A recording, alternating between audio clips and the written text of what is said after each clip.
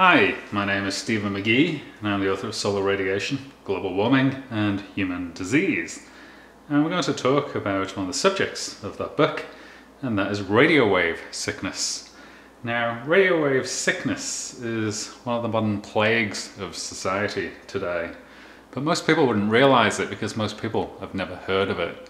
And it's somewhat of a conspiracy as to why radio wave sickness is not known by the mass population, because all the stuff that we're looking at in this video actually can cause radio wave sickness to occur. And this is very, very typical of what you find in most American homes today. So there's actually no shortage of radio wave sickness in the population, and I talk about that in the book. But I'm going to let you know what I actually got it down to. Now, I was sick for many years. It kind of came on really bad in my 20s, and it got atrocious by the time I was like 39, and I was on prescription medication. And the doctor was basically telling me to get used to it, as that was a normal aspect of aging. And it's blatantly not true. I was actually poisoned, and the poisoning was microwave and radio frequency devices, and some solar radiation poisoning was in there as well. So you can actually clear out that poisoning effect, and actually talk about the radiation detoxification in this book. So you want to know what I did to clear out the poisoning from these devices, you can find it in the book. But I'm going to go through what some of the things are you need to be very, very wary of. And most people don't realize this because it's just really bad for business in the modern Western world for people to be aware of what radio wave sickness is. So modern corporations and governments don't want you to understand this subject.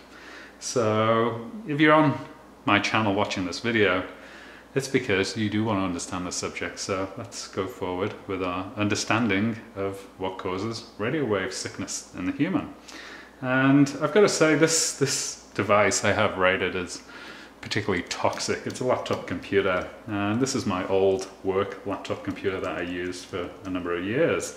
And in that particular job I got very sick, and I later tested this laptop computer and found that it was generating a very, very large radio wave field around it. So every time I went into work and I turned on this computer, I was sitting in a very large radio wave field. And I was also using the wireless internet on it, so nobody had told me that wireless radiation was toxic. So I didn't know any better, so I'd go into work, I would set up this computer, I would sit next to it, and I would sit there using the wireless internet all day long. And part of this story involves this, because this is the same wireless router that my job used, and I actually had the same router in my home.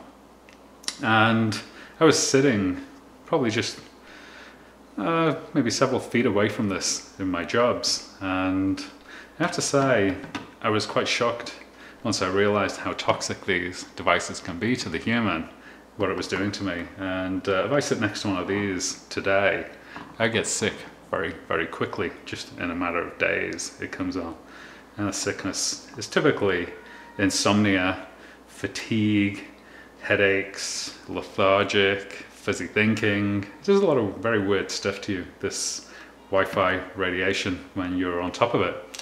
And one of the things that I found that I had in my home that was particularly toxic, and my workplace also used these devices. These are pulsed transmitting devices for weather stations. So you buy a wireless thermometer. This is the electronic wireless outdoor thermometer. So you typically get one of these with an indoor and outdoor thermometer. So I had two of these at my home, and they were actually stopping the plants in my garden from growing. And in some cases, they were actually killing the plants.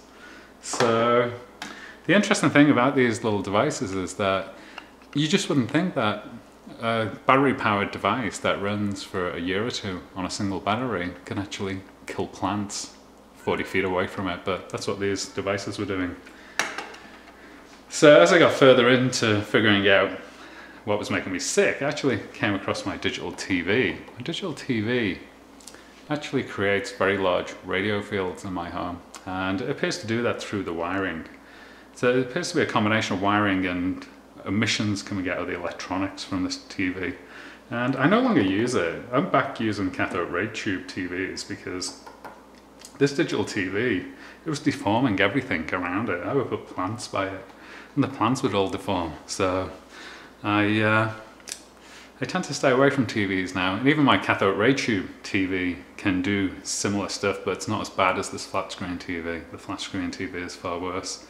If you've got a cathode ray tube TV, you should always be a good 10 feet or so away from it because the fields can be quite large coming out of cathode ray tube TVs. And this is a recent find, was this Wi-Fi printer. I was actually working on this for a friend, trying to figure out why it wouldn't print properly. But what I didn't realize was that the wireless adapter that is inside it behaves like a wireless router. So very, very similar. It just transmits Wi-Fi radiation day and night. It's just continual. So sitting next to this printer, I was about 2 feet away from this printer, brought on a wide range of symptoms that are classic radio wave sickness symptoms. And I have a separate video that talks about this printer. But it's somewhat concerning that most printers today are wireless. And if they behave like this one, then they're probably quite toxic. So it's something you've got to be very aware of today, is that the electronic products in your environment have a level of toxicity that wasn't there just 5 or 10 years ago.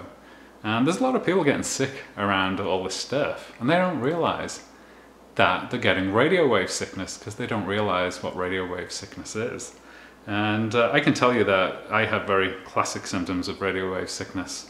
And when I did the radiation detoxification process that's outlined in the book, I got very, very healthy after doing that process. And I then slowly identified all the items that were causing radiation sickness symptoms to appear in me out of my environment. And today I have health that I didn't think was possible just a few years ago. So I'm actually back to feeling somewhat like I did when I was a teenager, which I thought was impossible, particularly when I was 39 and I was on prescription medication. I no longer take prescription medication because I don't need it.